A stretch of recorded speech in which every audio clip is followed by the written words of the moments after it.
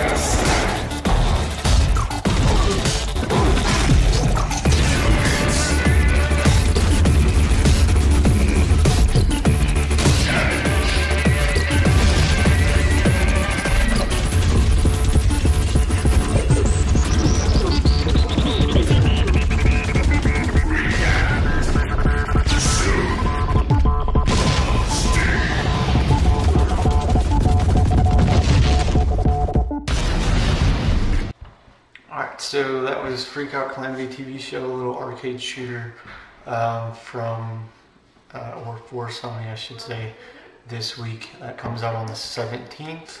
So let's get into PlayStation's news. So the DualSense controller for the PlayStation 5 was revealed, and it seems like a lot of the people have a love-hate relationship with it.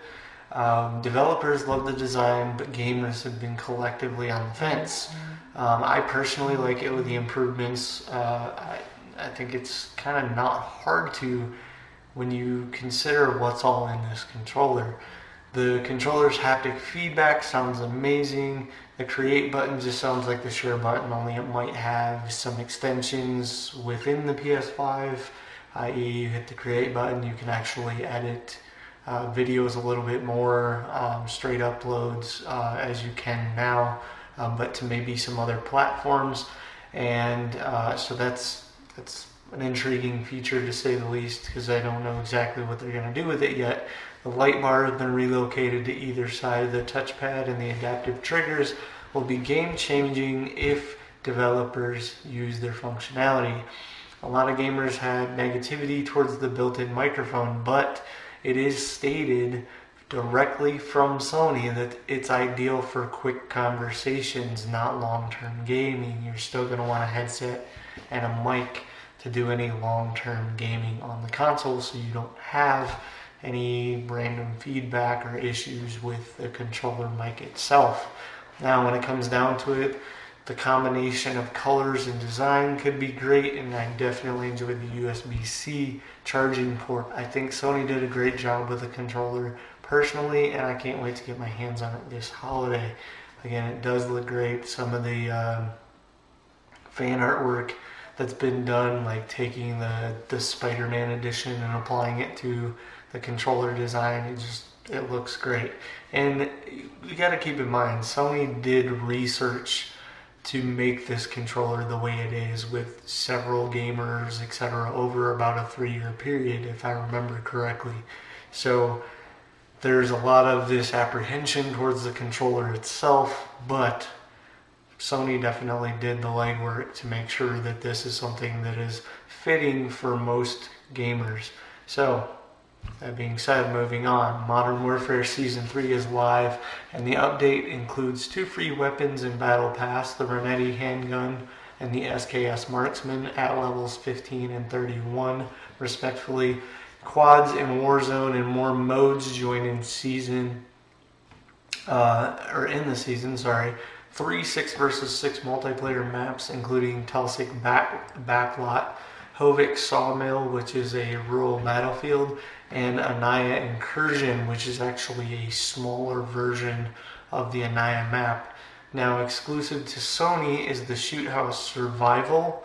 The combat pack for Season 3 for Plus subscribers includes the Epic Operator skin for Wyatt, the Legendary Marksman Rifle blueprint, the Epic Handgun blueprint, a Epic Tactical Knife, Epic Weapon Charm, animated calling card, spray, 60-minute double weapon XP token, and finally a mission-based multiplayer assault rifle blueprint.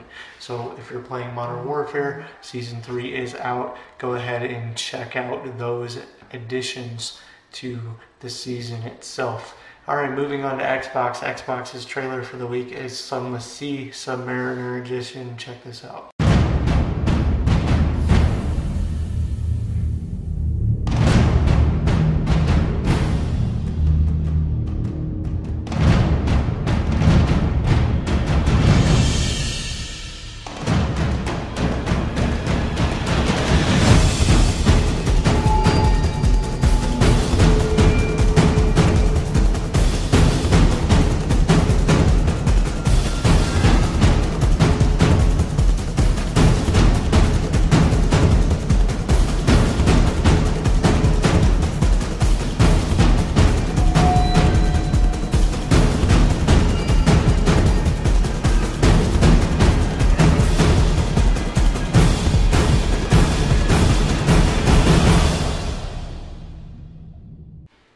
Alright, that was Sunless Zubmariner Edition.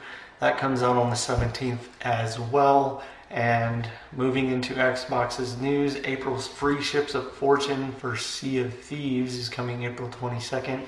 You can now become the emissaries, which allows you to earn boosted rewards from your voyages, plus some cosmetic rewards for those who perform best. Speaking to one of the trading company representatives at the outpost will earn you a spot, but you have to make a pretty hefty donation to prove you want in. A new trading company called the Reaper's Bones, some arena improvements, and finally you can now get a feline friend to join your pirate. So check that out when it releases on the 22nd of this month. Now Gears Tactics releases on April 28th and promises a brand new way to experience the franchise. You will assume the role of Gabe as he recruits, equips, and commands his squad on a mission to hunt down the leader of the Locust Army. The list of achievements has arrived, I should say, on Xbox Wire for those that are interested. Check it out later this month. Now, moving into Nintendo, guess what?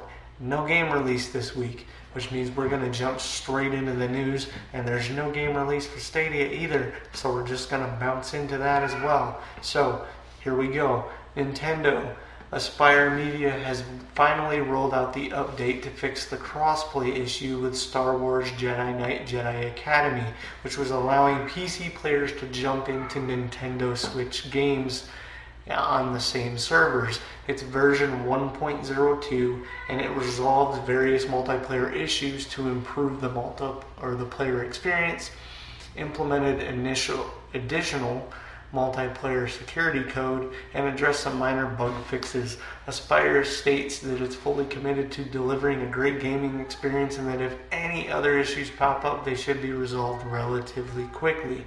So, good on you, Aspyr. If you're playing Animal Crossing New Horizons, today is Bunny Day. There's been a special seasonal event where you gather as many eggs as possible and build bunny-themed items and furniture going on for the last 3 weeks. Today's the final day. Zipper is returned and can help you out with certain recipes for payment, of course, and a special gift if you give them one of each egg.